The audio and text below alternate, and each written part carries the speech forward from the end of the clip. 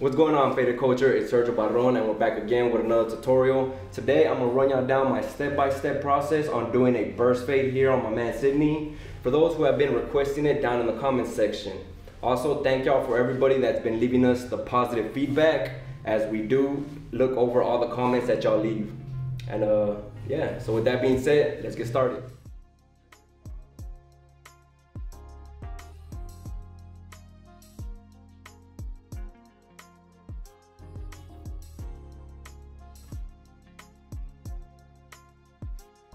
Alright guys, so before I begin, I always like to kind of start first visualizing where I will be setting my 3 guidelines and then proceed with starting the haircut. For this one, I'm going to come down with the 1 open and go with the grain so that I could conserve his wave pattern all over the top of the hair. And I'm going to just continue giving it several strokes until I get the whole top of his hair nice and even. Make sure that when you get to the swirl part, you start from the inner part of the swirl and work your way outward so that you don't leave any bald spots running the clipper across the swirl.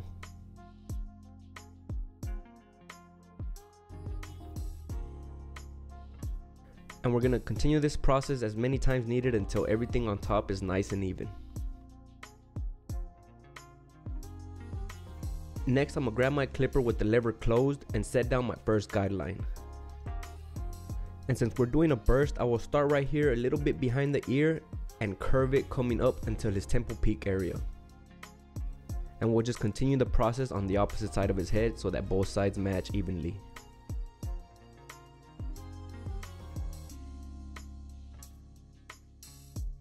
And now that that is set, we're going to come in with the open lever, that's a half, and we're going to lay down our second guideline coming up about a ½ inch high.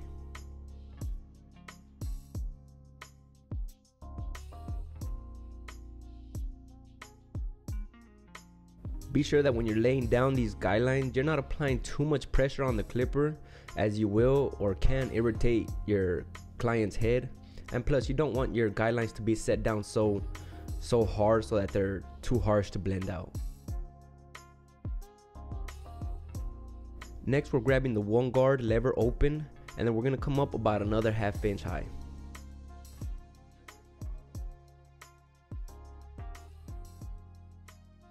As you're setting in these guidelines, be sure you're continuously brushing away any loose hair in the direction that the hair growth pattern is.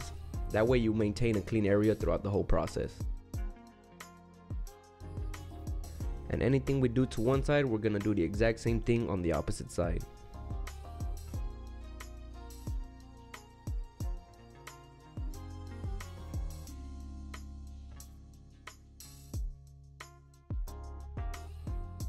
Next, I'm going to come in with the 2 guard with the lever still open, and we're going to come up and kind of just blend out the side up onto the top of the hair.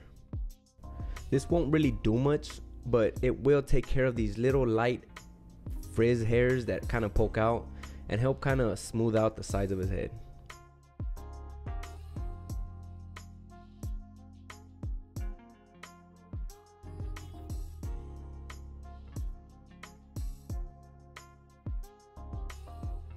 And as you see here, we're left with our 3 guidelines that need to be blended out. We'll start by focusing on blending out the uppermost guideline right here.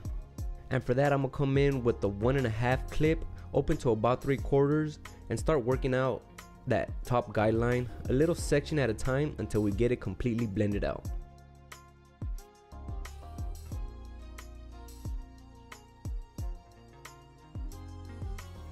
And as you see here, as I'm blending out these guidelines, I'm always kind of working the clipper against the direction of the hair growth. That way it like helps take out these guidelines, because if you kind of come in sideways or with the hair growth pattern, it basically won't do anything to the hair.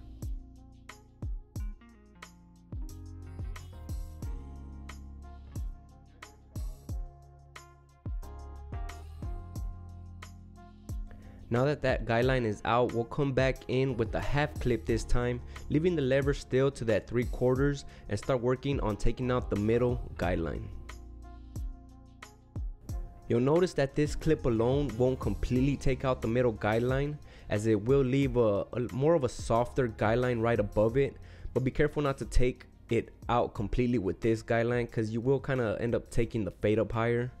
But just focus on the initial start of the middle guideline, on basically softening it up. And right now we'll come back in with the one clip to finish taking it out.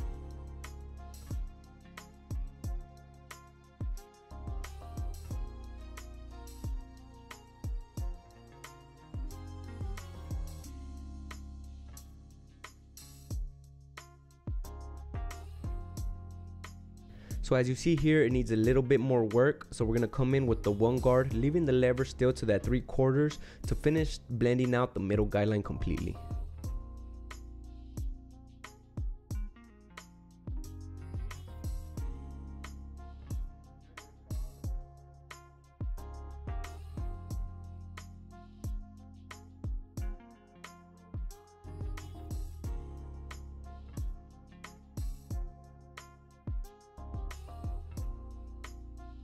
And we're going to repeat the exact same process on the opposite side so that both sides run consistent with each other.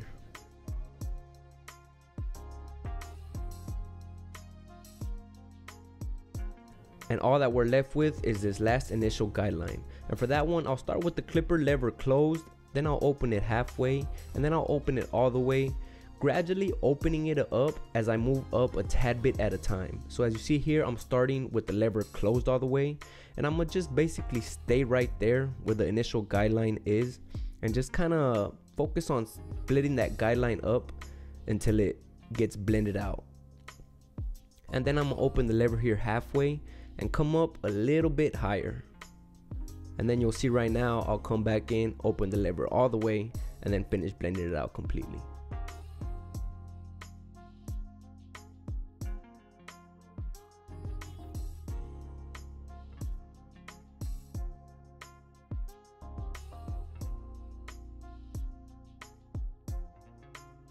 So as you see here, I open it all the way to basically finish blending up that first initial guideline completely.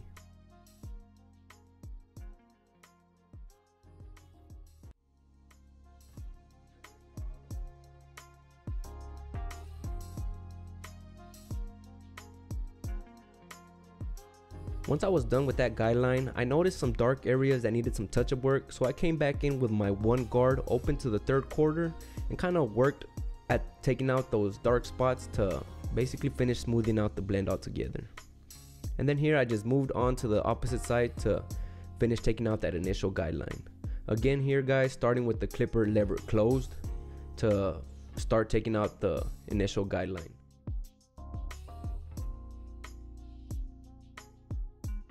Then I open it halfway, moving up a tad bit higher to continue the process of blending it out.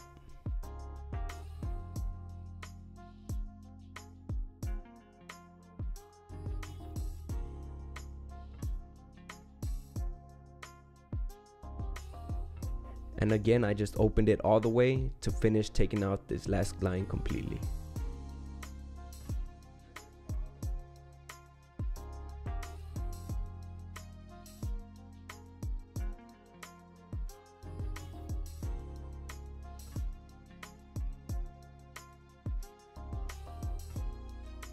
And that's pretty much it with taking out the guidelines. Next, I'm gonna come in with my trimmers to start taking out the bottom of the hair.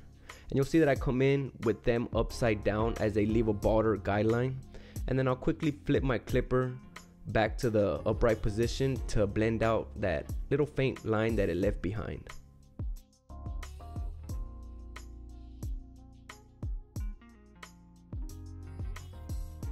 Then we'll just come in with the trimmers and take out the rest of the hair that was left at the bottom. And since we came in with the trimmers upside down in the beginning, it basically leaves a light little faint line that's gonna basically serve as a guideline to show you how high to take up your electric shaver.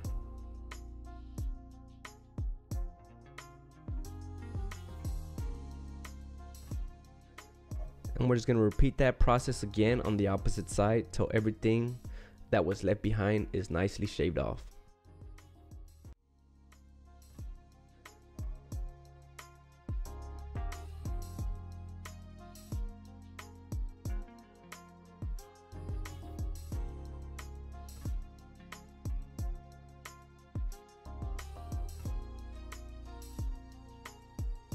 And once I was done, I quickly blow dried everything away before moving on to this next step. Here I came in with some mousse, applied it all over the top of his hair, and kind of worked it in with a soft bristle brush, basically brushing it in the direction of his wave pattern before coming in and applying this do-rag.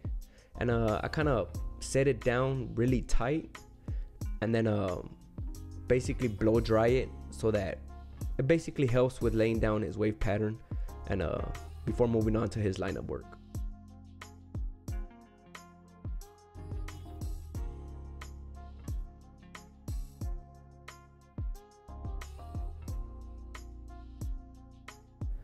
And once everything is nicely dry and laid down right, I will start with my lineup process. For the lineup process, I'll start with his middle, with the middle section of his forehead, and work my way to the left and the right sides of his hair, and basically try to create a nice 90-degree box on the corners. And then I'll move forward with lining up the back part of his hair. When doing the back part, make sure you don't round it too high up into his hairline. Just kind of step back and kind of determine what's a nice spot to lay down his the lineup. Next, I'll apply a little bit of shaving gel before coming in with my straight razor to get everything nicely shaved off. First, I'll come in with the grain and shave everything away on the lineup, and then I'll quickly flip over my blade and work the blade against the grain so that we get that much closer to the skin, and it makes for a smoother shave. Make sure you're always tugging on the skin when using the straight razor. It just helps the razor slide that much more easy and basically help you not cause any irritation as well.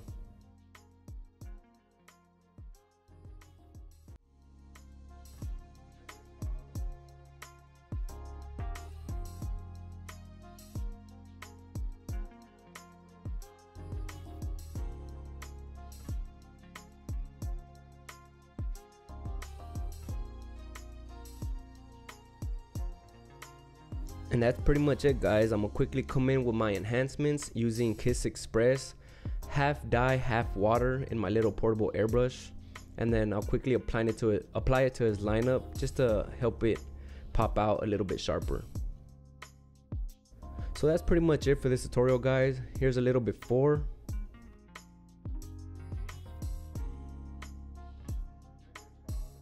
And here's the after. I hope y'all guys enjoyed this tutorial and were able to take something home from it on this skin burst fade.